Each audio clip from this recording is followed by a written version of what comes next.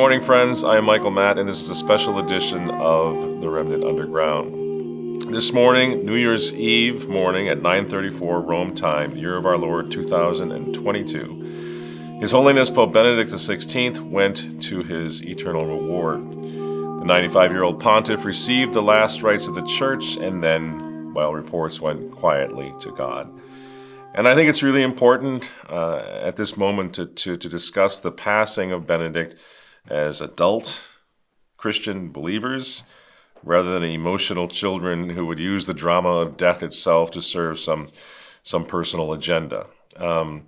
Let's not, for example, turn this into a yet another celebrity death event in which we close a blind eye to reality, or on the other hand, lionize and canonize and just make the whole thing sort of ridiculous. I don't think this is the right time for that. I would encourage, obviously, first of all, that we all pray for the repose of the soul of Pope Benedict XVI, and then we reflect on his passing with an honest appraisal of his pontificate and his long service to Holy Mother Church. Wherever you come down on the politics of Benedict XVI, the fact that this man served Mother Church loyally and throughout his entire life certainly makes him one of the great churchmen of the second half of the 20th century, and certainly should win him the admiration of all of us that he tried his best in the moment of incredible, or a time of incredible turmoil and upheaval in the Church, to serve the Church, I think, as best he could. And I have many disagreements with Benedict, which are a matter of the public record. Now, the Holy Father's funeral is going to be offered outside of St. Peter's Basilica by Pope Francis on January 5th. And it's going to be interesting because everyone's going to be watching to see now, how is the Vatican going to spin the pontificate of Pope Benedict XVI? My prediction is that they will canonize Benedict within a couple of years, more or less as a reward for his silence in the face of the most destructive pontificate in the history of the papacy. Why was he silent? We don't know. Was he silent out of dedication and devotion to the Church? He wanted to avoid schism. He wanted to avoid controversy. He was a silent sufferer. All of these things we can speculate about. I don't know. You don't know. And so I think we're just going to have to let a little time pass, a little reflection as the months and years pass, to try to figure out what this was all about. Because obviously this was one of the most controversial reigns or pontificates, in a sense, in a good sense and in a bad sense, at the second half of the pontificate, that we've seen in a very, very long time in Church history. However, I think it's also fair to say that if they do fast-track Benedict's canonization without due process, as they are wont to do these days, then let the historical record show that the Pope who saved the traditional Latin Mass has been raised to the altars. Let's keep that front and center, no matter what they say at the Vatican, no matter how they may try to change and alter and rewrite the history of what happened. That's the thing that matters the most, because this was Pope Benedict's most historic accomplishment.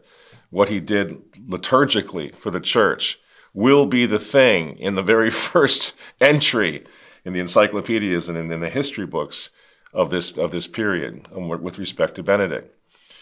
So the reasons for Benedict's abdication remain enshrouded in mystery. I'm not going to pretend like they don't, or am I going to pretend like I have some inside dope on this? We don't. We may never know what really happened, and speculation will no doubt again be printed on the pages of history books for years and years to come. But I'm going to make no attempt to get into that right now. I think it would be sort of untoward. The man just passed away. We're in the process of praying for him, burying him, and so forth. To get it all into the intrigue and the politics, I think would be ill-placed. So I would prefer to limit this brief reflection on the passing of Benedict to the things that we know for sure, especially those of us who lived through his reign. I was in the Piazza San Pietro when Joseph Cardinal Ratzinger was announced as the next pope. I was there covering that conclave.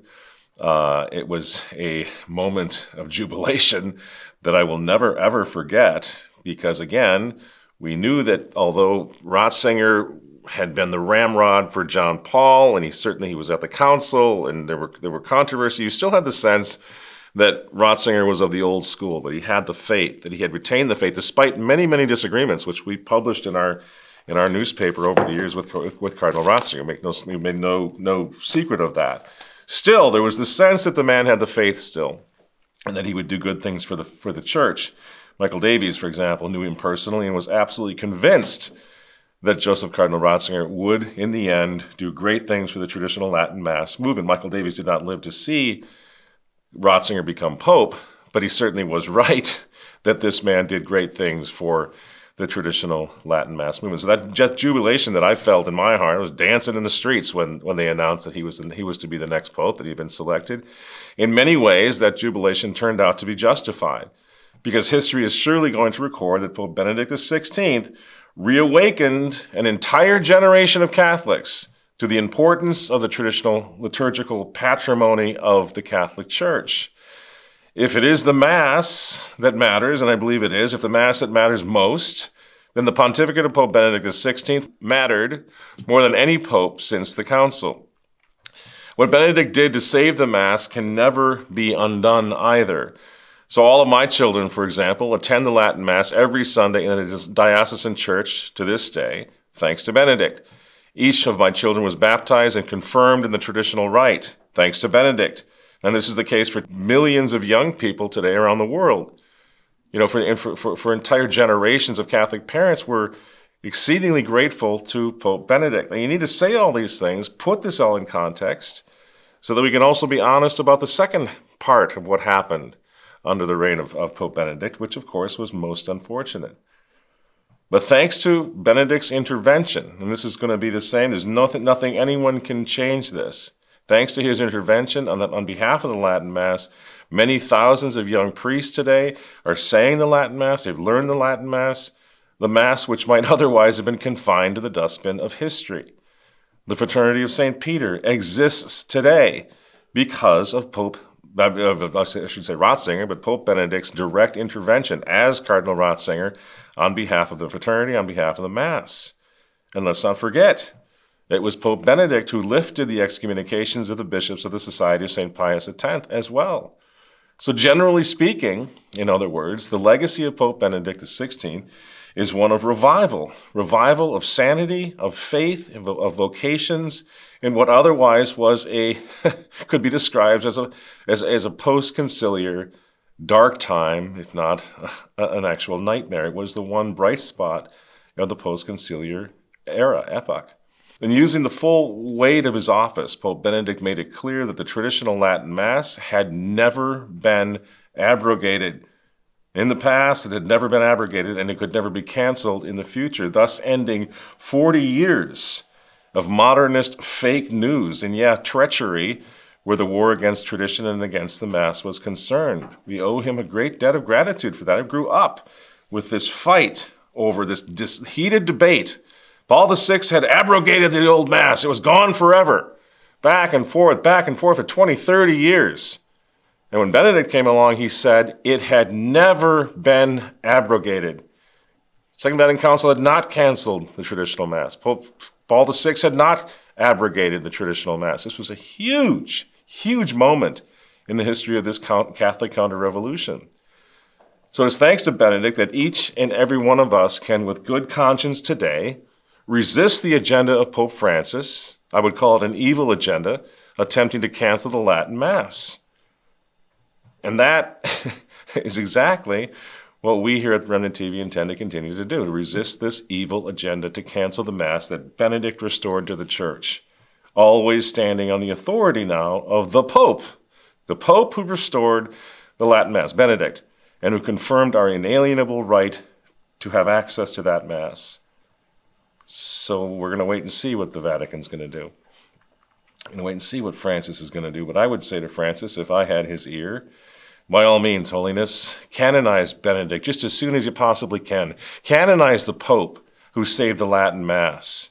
Raise to the altars the Holy Father who stood with tradition and with traditionalists and who famously said, what earlier generation held as sacred remains sacred and great for us too today, in reference to the Latin Mass. You cannot take the Latin Mass down. You cannot cancel it. It is great and it is holy for us today, said Benedict. Now that's evidently not so for the current occupant of Peter's chair, of course, But that's his problem, not ours. We got our marching orders from Pope Benedict XVI, and we intend to march for as long as it takes. Now we're going to have more on the passing of Pope Benedict in the pages of the Remnant in the days to come, of course, days and weeks to come. But let me just conclude with this. The passing of Pope Benedict XVI represents the end of an era. Especially in his early years, there's no doubt Joseph Ratzinger was certainly an old school modernist, a progressivist. He served as Emeritus at Vatican II, and he went to his grave defending the council. So we make no attempt here to rewrite history. We're just trying to be fair. We're trying to be balanced. We're trying to be honest in evaluating this pontificate and the passing of this pope. And I would say the difference between Benedict and Francis is that one genuinely loved the church, while the other seems intent on dismantling it, quite frankly. One kept the faith that his mother, and his father had lovingly taught him 95 years ago in Bavaria, while the other may never have truly had the faith in the first place. It's just the reality. During his reign, we never imagined, under Ratzinger, under Benedict, we never imagined that he was he was the Rottweiler traditionalist that the New York Times said he was. We knew what he was. But we stood with him because he defended us, because he defended our cause, because he defended the mass of our fathers, the faith of our fathers in many, many ways. So in the end, even if we disagreed with him on important matters, Pope Benedict XVI was a just father, a good shepherd to his sheep, to his children.